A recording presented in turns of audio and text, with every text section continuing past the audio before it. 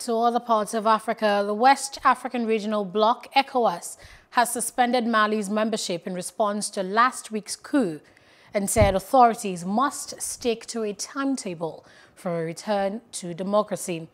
In a communique released after the meeting in Accra, Ghana, the decision is a response to the Mali crisis.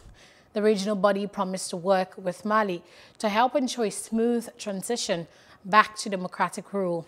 Mali's neighbors and international powers fear the latest revolt will jeopardize a commitment to hold a presidential election next February and undermine a regional fight against Islamist militants.